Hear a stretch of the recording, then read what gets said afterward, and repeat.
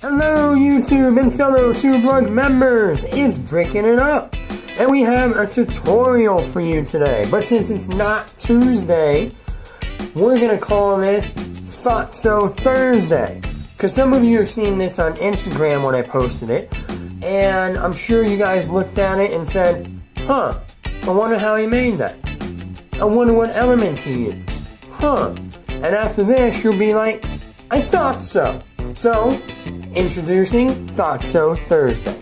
So, we have a parking meter here. These are going to go into MOK City. These are going to be one of the new details. What I'd like to show you is how we made it, because there's many parking meters out there, and they're all fantastic. You can go very minimal with a simple stick and the bottom of a lever piece or the antenna piece. You can go elaborate, and you can go anywhere in between. So I was tinkering around, and this is what I came up with. So let's take a look at some of the elements that are used. First off, we have the main element, which is this unique Technic piece. Now there are a couple of ones that look like this, but they have the pin in it. But this one you see is hollow, and it has little tension bars in there in the middle, and that's the key. And then the bottom is just your normal pin. Alright? And then we have a headlight brick, and that is detailed with the coin, the printed coin there. Get better. There we go, that's better. And then the 1x1 round brick and the dish in the bottom. Now you see that these are inverted. So how did we get the dish and the brick stick? Well, flexible hose. I know some of us are on the fence on whether or not to cut Lego.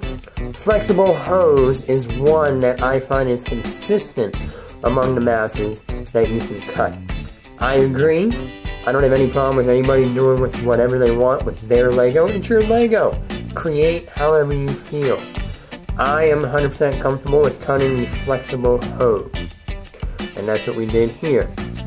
And without it, this base would not be sturdy. Alright, so we put these back in here, like such. And then, the detail, the showstopper, if you will, is this simple, common, little printed dial. Right there.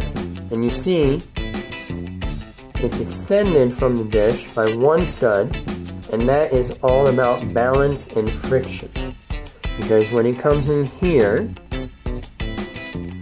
and you hear a little snap right there, and you see, I use green just to demonstrate, but you can use any color that would conceal. You see how it stays right in there, just like that. And then the dish in the back keeps it from falling out the front.